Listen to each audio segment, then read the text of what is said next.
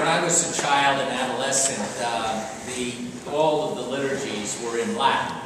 That was 50 years ago, so before a lot of it was time. And one of the few things that was in English, besides the gospel and the sermon of that day, was what they called the final gospel. And it was a reading of a part of what I just read from the Gospel of John. So naturally, since it was the only thing, or besides the sermon and the other in English, we would focus on it.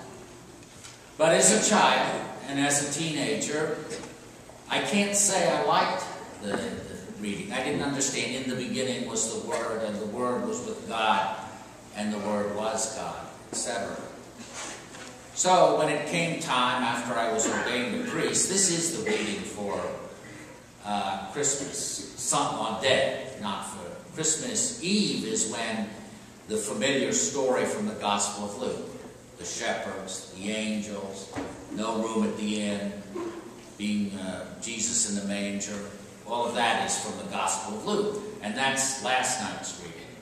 So when I became a priest and would have Mass, say on Christmas Day like today, and Christmas Eve, well, I love the story, as we all do we not? The story of the birth of Jesus. Last night, at the 5 o'clock, both 5 o'clocks, as a matter of fact, the kids before the Mass, or just at the beginning, acted out that story that's so familiar to us, and it was the Gospel. So when I had the choice, which I did, for 30-some years, I would always just simply transfer the Gospel, the Lucan Gospel, the story you all came to hear, right? and preempt, which is perfectly all right. But a few years ago, not too many, I began to long again for a deeper meaning to what we celebrate today.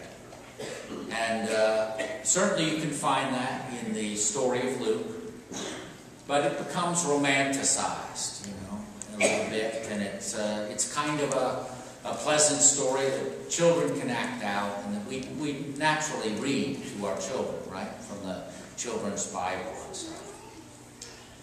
But there's something so much deeper about the Incarnation, about the Word becoming flesh, about God becoming one of us completely, not simply in birth, but in life, in death, and then glorious in resurrection. And there's something that I long to hear over and over again. The light shines in the darkness, and the darkness has not overcome it. I see that all the time. I see a lot of darkness. You see a lot of darkness. Maybe in your own life, you see it in other people's life. You see it in the paper.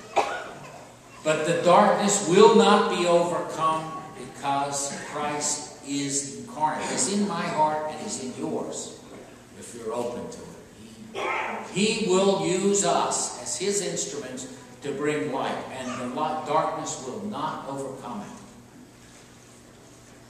Last week, or week before last, we celebrated the burial, the death, and the burial of Nelson Mandela.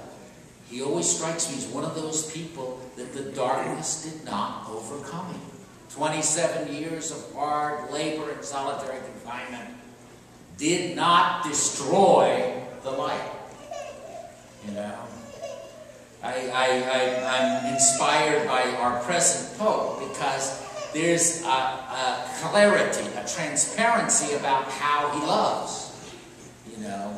Last week was his birthday, the week before, I don't know, but soon, and he was 77.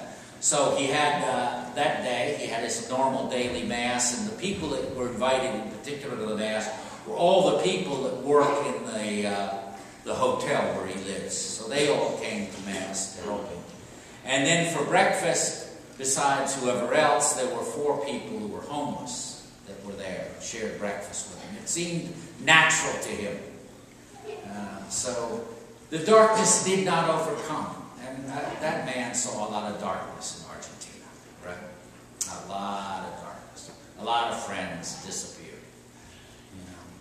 And that's so I long to hear this story. And I think you long to hear this story too.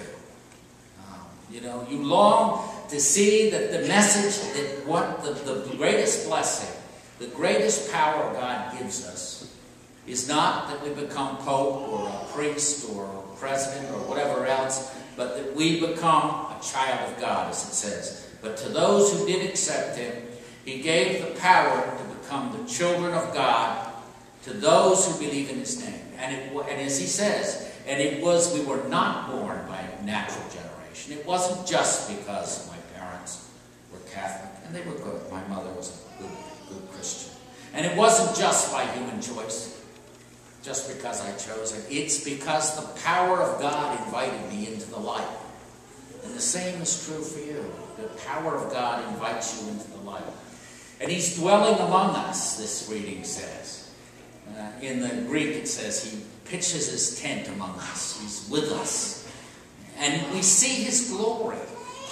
You know, even in the sadness of people's life, I see the glory of God shining through as they endure what they have to do. For those who are dying, that they turn their eyes toward God. I see it all the time. That the darkness will not overcome you and I. Not because we choose it, but because the power of God is there and compels it. And the invitation is there. You know, and it is not through the law, as he says, of Moses. He's talking right into a Jewish audience in that case.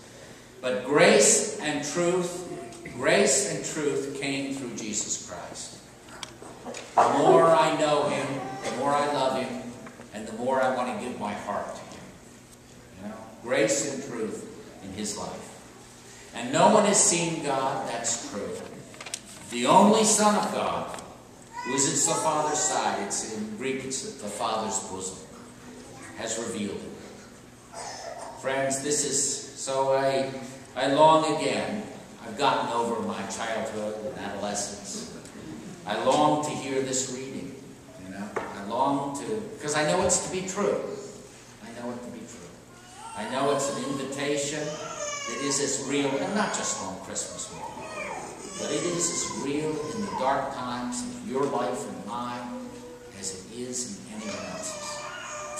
So, we have something really to rejoice. Not our own power, but what God has done to us and given to us and incorporated in us in Jesus Christ our Lord. Amen. Amen. Amen. Amen.